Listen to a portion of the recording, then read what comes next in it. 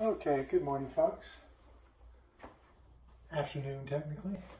So this is going to be a series of paintings, or a series of videos, excuse me, dealing with the start to finish of a new painting. These are Shiva Paintstik paintings.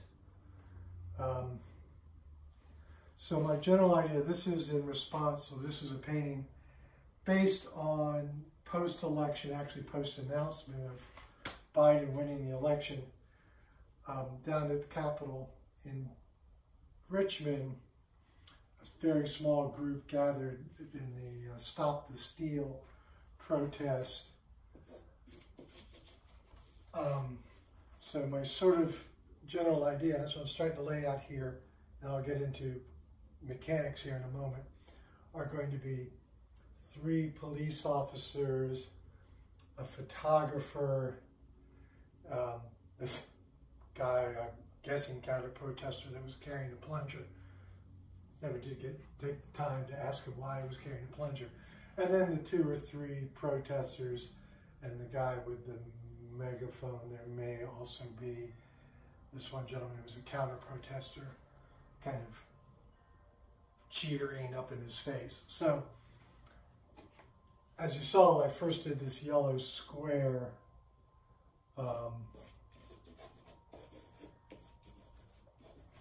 See, I've already made a change.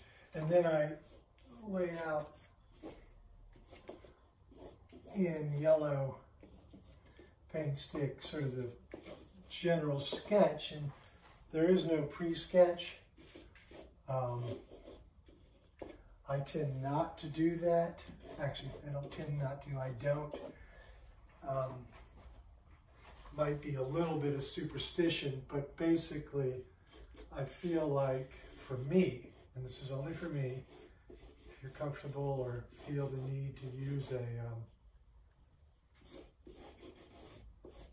sketch to figure out some of your ideas, please do. I don't, because I kind of feel like, for me at least,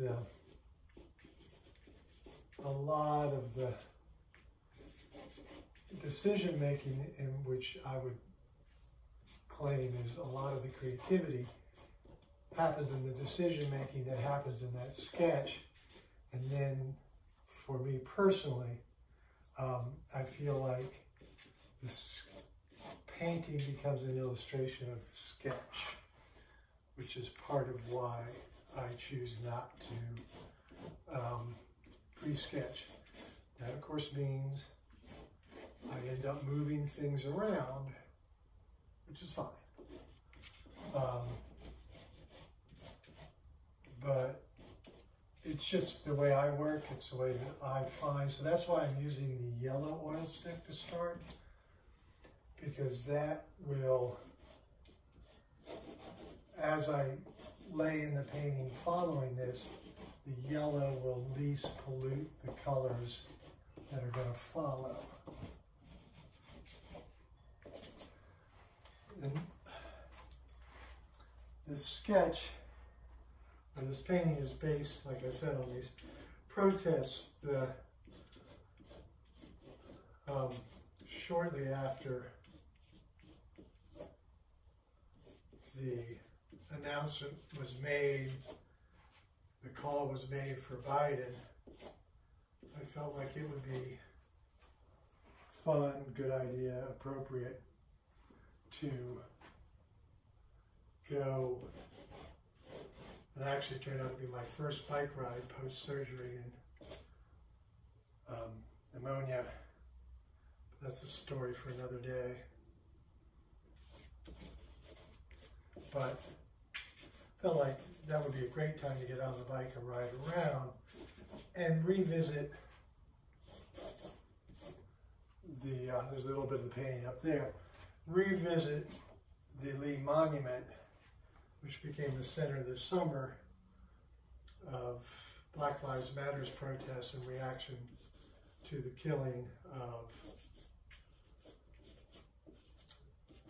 George Floyd and the subsequent battles that ensued with police.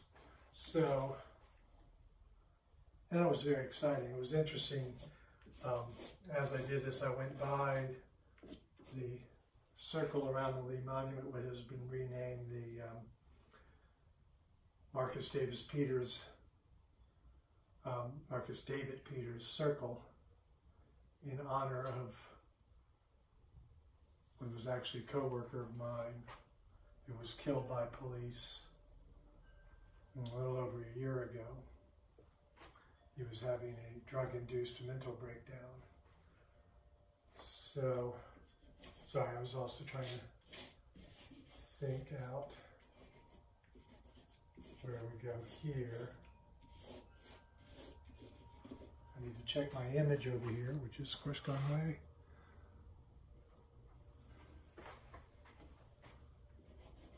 And one of the things I was struck with, so after I went by the monument, very peaceful, relaxed. The most aggressive thing being done was the playing of the rap song, F Donald Trump. You can fill in the other words, other word.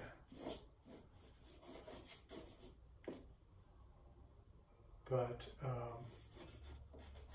then I went down by the Capitol, which is where this was taking place. And this group, like I said, of the don't, stop the steal, were all just ridiculously angry. And it was like, okay.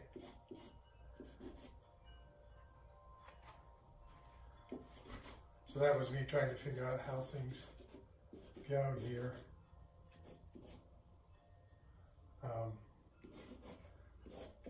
So as I'm working on a piece, I'll actually hold the position of the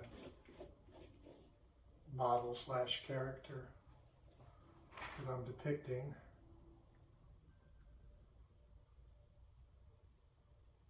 He is a little large. So when I get in trouble like this, I'll then move to the next color in the spectrum to figure out, to make changes. So here I'm opening. So this is the what the packaging looks like on these paint sticks. First started using them, they didn't have all this extra packaging plastic. At least the paper part's recyclable. And I usually get rid of the paper cover as well. And then you kind of have to, so these sort of, as I had a chemistry student once point out to me, they congeal, they don't dry. But so you can see this is kind of dark as a little agent, but I'm just peeling the skin off. And this will rub away too as you work, but I like to start with a mark right away. So my problem is, while I like the scale of the megahorn, it just needs a little more.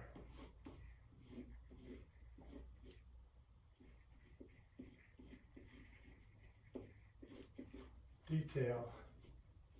So it comes down, the bands on it, come down into the handheld part. So the scale in relationship to the police officers, the photographer who are actually closer to us, is wrong. So I want to come down. Let's give this guy his Trumpy hat. I did see a humorous post-election that said, let's make red hats wearable again. So, actually didn't change the scale much, did I?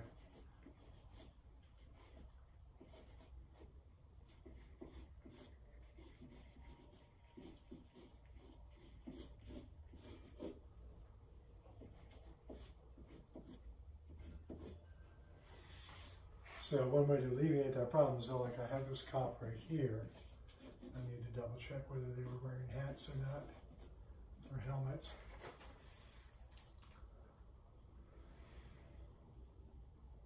So this group had such anger versus the joy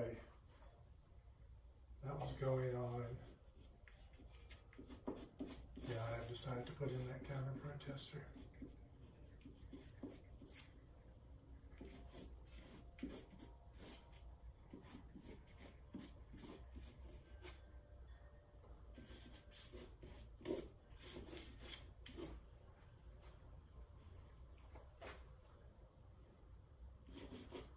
And I enjoy condensing everything, making it more, it's almost the image is more aggressive because it's all slammed together. And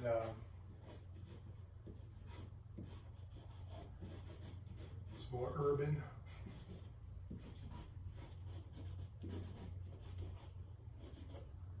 Really don't need to be doing these guys in orange, but I am.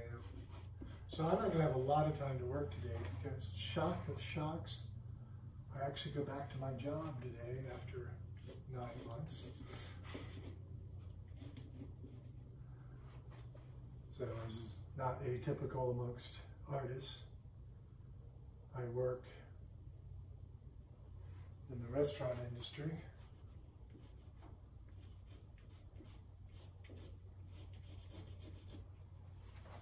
And I've been furloughed for a long time. And then was also recovering. So it's been a bit of a challenge. I'm sorry, I'm trying to, there we go. Okay, so they're not wearing helmets or hats, which is sort of interesting. I mean, this is one of the things, and smarter people than I have pointed it out, but the response that the police have had to these kind of protests to stop the steal or the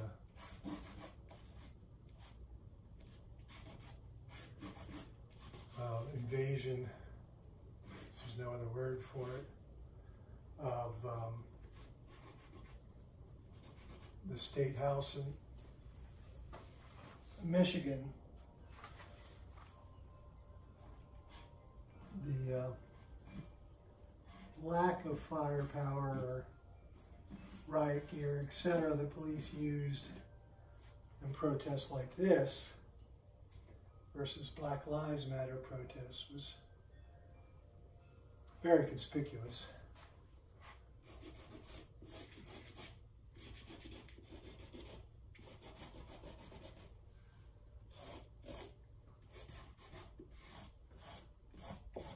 In its deference to these folks.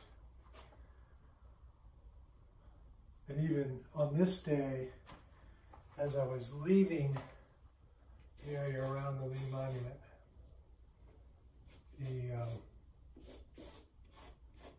there was about 10 or 15 bicycle cops riding up towards the area. Although I will say the police have been very good in closing the area off to vehicle and only vehicle traffic, cars, after some caravans came by. And the first time they came by, there was some violent exchanges between those. Occupy is too strong of a word, but since the Black Lives Matter protests started, the Monument Circle, the grounds around there, having never been particularly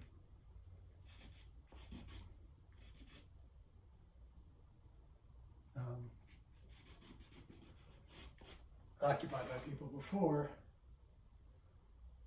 or visit. I mean, shoot, you know, 40 years I've been here, 50 years, no 40. nobody was ever out on that square, except for a couple sunbathers, and on the day of the Easter parade. Let's just pull this guy down a little bit.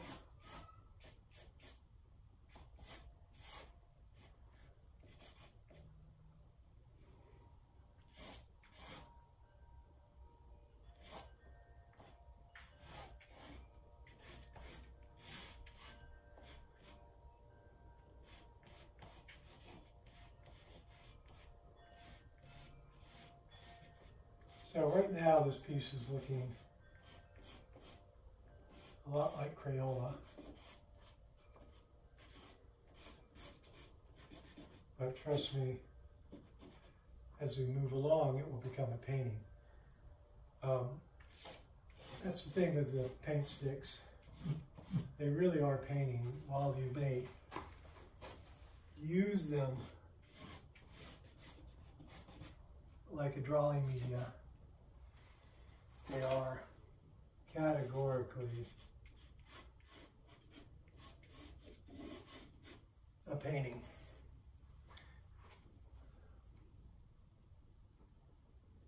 Okay.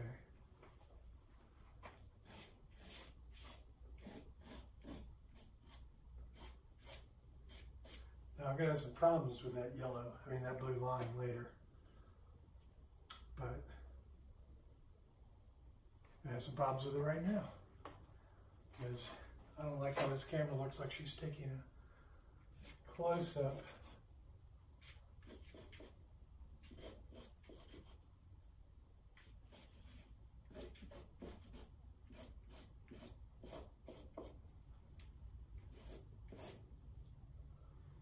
of his face. Sorry.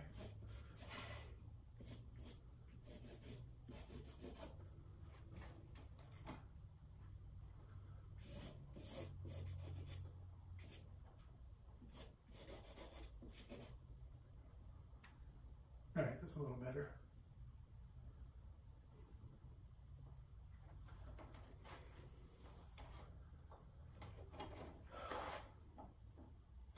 Didn't need to open that orange one. I found an orange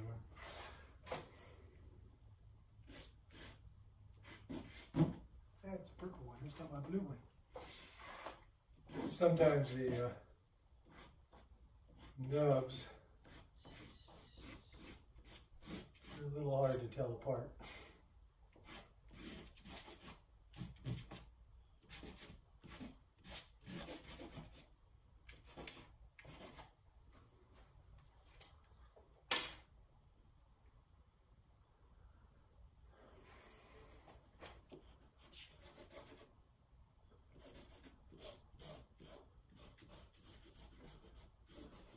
Another thing that was interesting when I first rolled up on this scene, I was on my bicycle and I come around the corner. I was like, oh, what's all that noise? Let's go see. There's a stick down here with nails in it that keeps sticking in my shoe. And I was like, well, let's roll over there and see what's going on. And as I pulled up, it was kind of stood in front of me, kind of just looked hard at me. But there was a guy in plain clothes, and when I looked down at his waist, he had a badge right here. I don't know what the badge was. He was dressed in jeans and a flannel shirt. Perhaps I'll work him into back here. And he kind of looked at me, and then I looked down and saw the badge and just kind of nodded like, okay, I see you. I know who you are. And I think he understood pretty quickly that I was simply there to see what was going on. I was out in my cycling clothes, not in any sort of ready to rumble riot kind of clothes.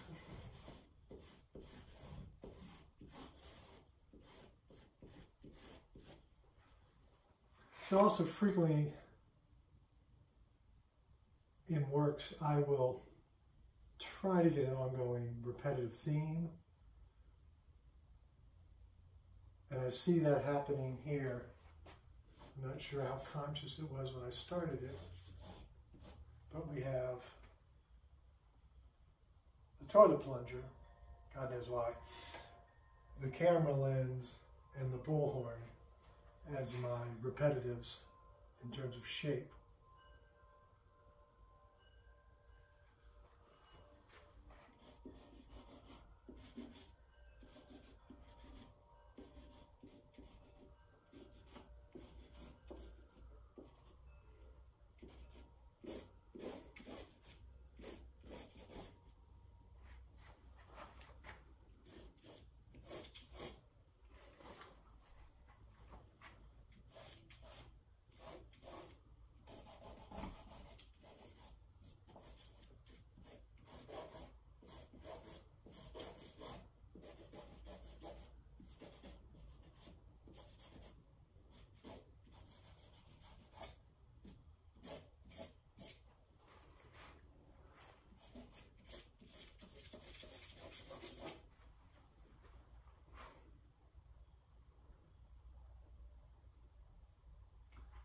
So, as you can see, I back up, take a moment, look at the piece, and try to decide if I like what I see, if I'm pleased with where it's going.